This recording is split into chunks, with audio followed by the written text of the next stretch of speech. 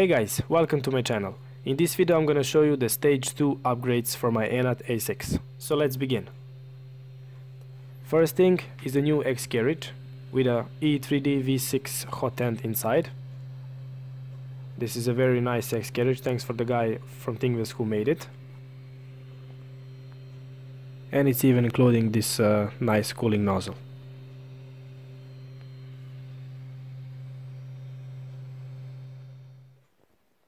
And it's even including the place for the proxy sensor. So I'm looking forward to install that in the future as well.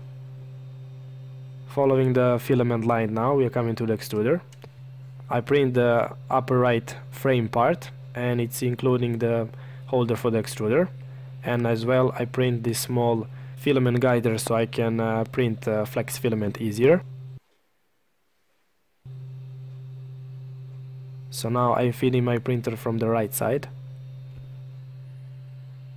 And the whole Bowden setup looking like this now. Nice and clean.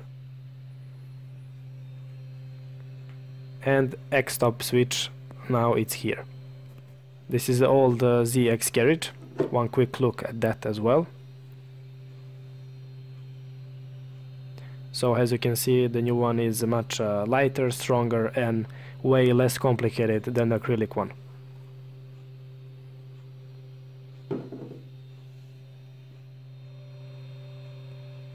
So the left one and the right one. And the right carriage even including this belt tighter so you can tighten your belts.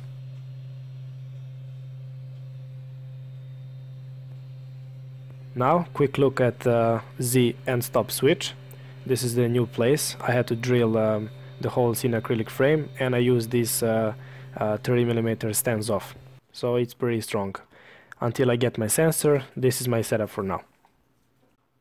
Moving on, print this Z axis support, which using the bearing inside this threader rod, so it's holding in the place. This can help you if you have Z wobbling problems.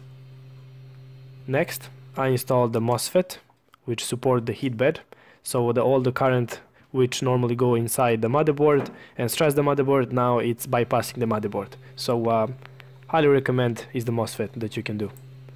And I changed my knob for the heat bed. This knob is a smaller. My previous one was a little bit bigger and sometimes can hit the edge of the frame. So this one is better.